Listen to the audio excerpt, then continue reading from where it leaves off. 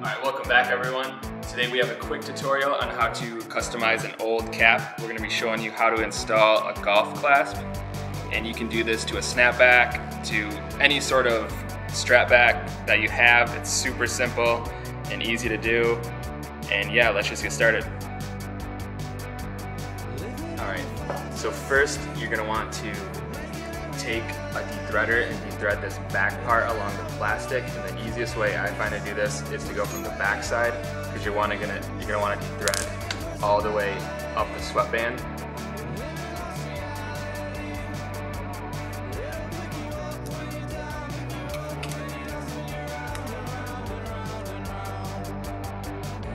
Usually once you get that top part of this thread on the sweatband done, you can generally just pull it through the plastic.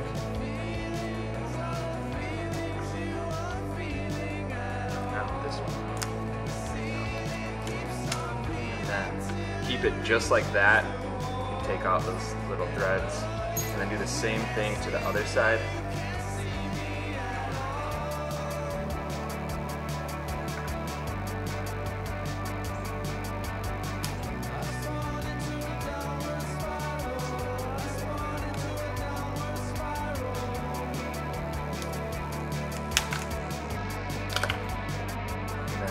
You can use this for another hat, or get rid of it, or do whatever you want with it. So now that you have this, you're going to want to sew off one side completely. So we'll pick this side. You can pick whatever side you want.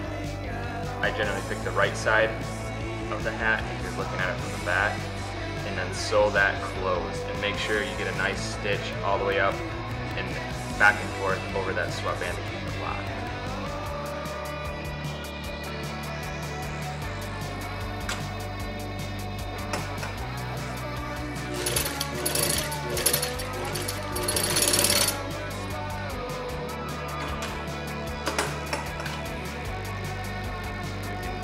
Trim up all these little threads, and you can do that later after.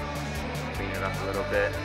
But now you're going to want to with this kit, this is available at capsupplyco.com, and it either comes with a black leather strap or a brown leather strap, and then it comes with an oval eyelet and then your attachments for your golf clasp. So what you're going to want to do is take your whatever color you order, we're going to go with brown for this one, and put it in. You can either put it all the way at the bottom or in the middle. I like to go in the middle, but wherever you put it, you're going to want to make sure you line your clasp up on the other side, and then just put that in there. And we centered ours, so then you just go and stitch that on. And this leather is really easy to work with, so you don't need a walking foot.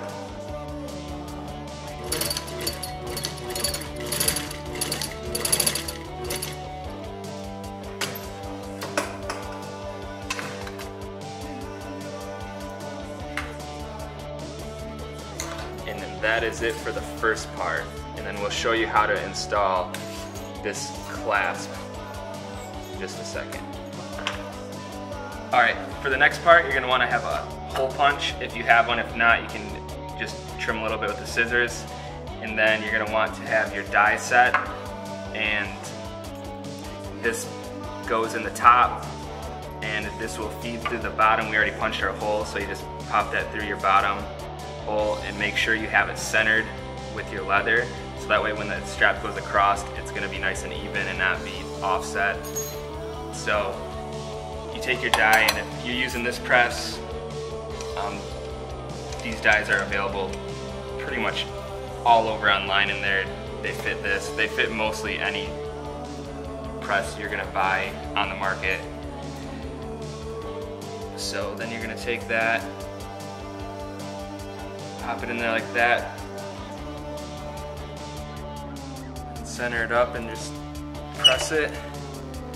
And then that right there is your main part, your attachment. So your buckle clasp will pop onto there, and then you just feed your leather through.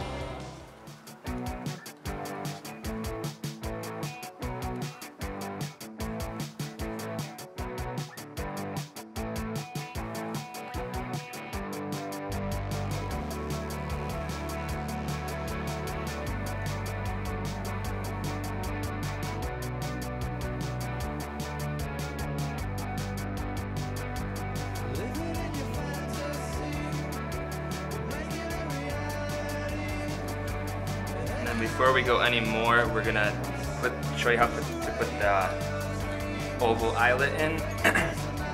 So actually we're gonna take that out. And from here, you just wanna have little scissors. I mean, you can get a punch for this. We have one, but we're just gonna show you how to do it this way. You don't wanna cut through the sweatband on this part. You wanna grab your fabric right behind the sweatband and make a slit that's gonna line up with that, with the strip. So we're just gonna eyeball this and make it quick. Cut your little slit, throw your vent in there.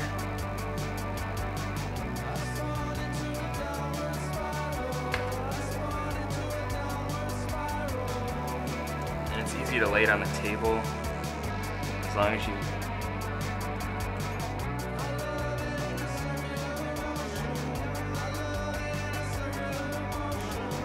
it's going to take a little work to get that around. And then you take your back piece, throw that over. There might be a little extra fabric in there, but that's fine because you can snip that afterwards. Then once you have it at that point, you can take flathead and just pry those edges down. And there is a die press available for these to make it easier. They're a little hard to find for the right size, and they usually take a while to get shipped, but if you're going to be doing a lot of these, you're going to want to look into it. If you're just doing a few, this is the fastest way to do it without buying a bunch of stuff. You can trim that up and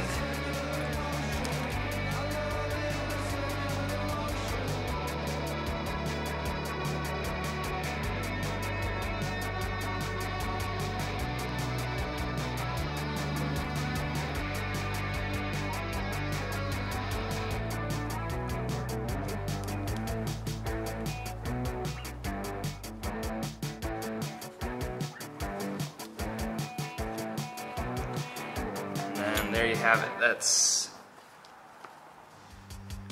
it. That's all it takes to change your hat into a golf clasp hat.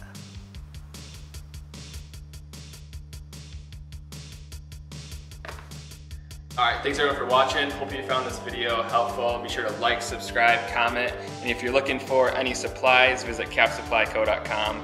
You'll find anything you need to make a cap from scratch or customize your caps. And yeah, thanks again for watching. See you next time.